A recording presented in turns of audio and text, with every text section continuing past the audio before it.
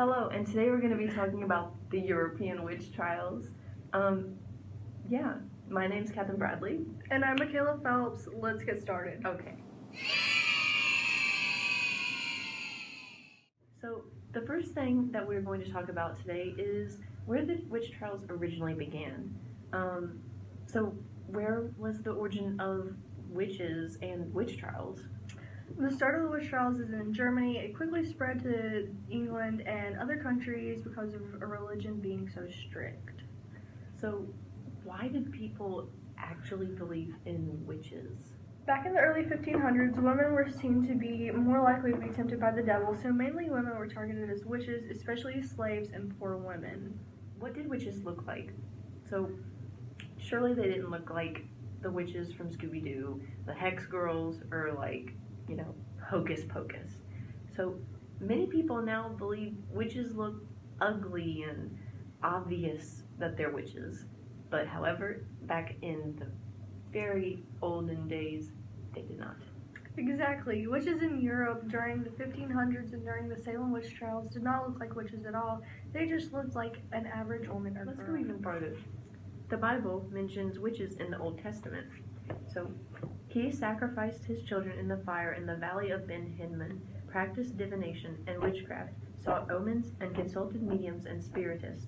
He did much evil in the eyes of the Lord, arousing his anger, which is 2 Chronicles 3:3-6. Since people were so religious, they followed the Bible by every word it contained. Many Protestants, Catholics, and people of other denominations in Europe were very strict Christians. What the Bible said, they followed. So in early Europe, people started following the Bible's every word.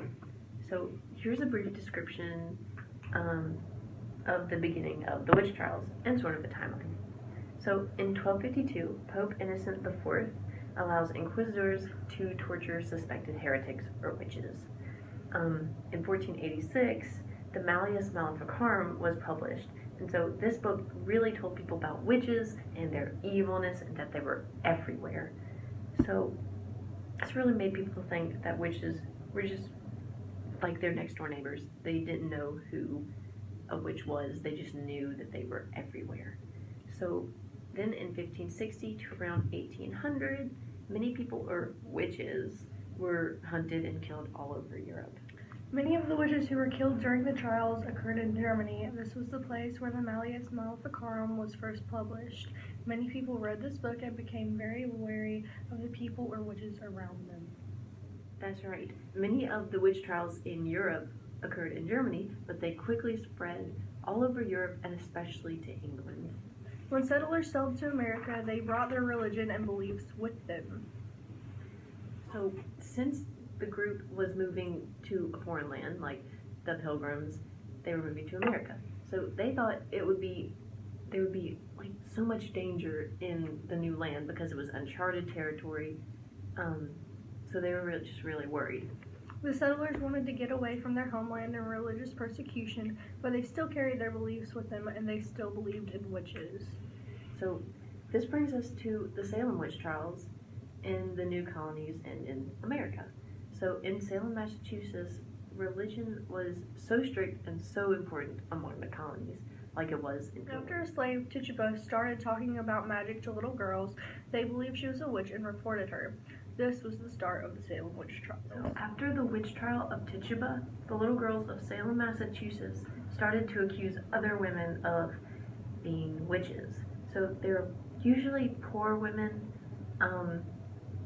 until they started accusing rich women, and no one really, believed them anymore because only the poor women were sought to be witches, and rich women were more higher up. They thought they can't be witches. One interesting fact about the Salem trials is that the same little girls accusing women claimed that a specter had followed them around town. What came to be known as spectral evidence is the belief that a witch had sent a ghost or a specter to follow around a victim and torture them. So, since no one can prove that an actual specter had been following the little girls around, people had no choice but to execute them and, think that they were a witch. But no one knew. Oh no, a specter! See, long ago in Europe and in the American colonies, witches were a very prominent aspect of society and religion. So today the idea of witches are only used during like Halloween or in movies. So witches don't really play a big role in society as they used to, and as always religion.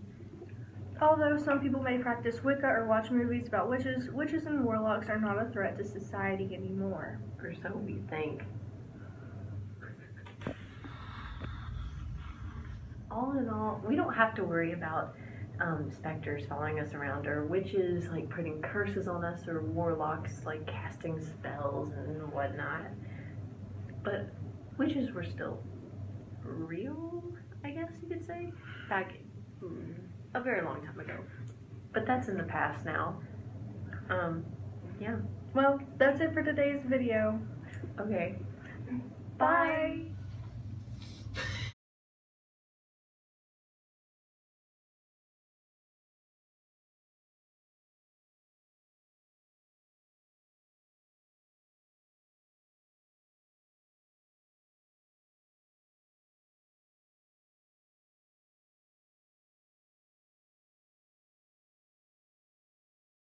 Hit or miss, I guess they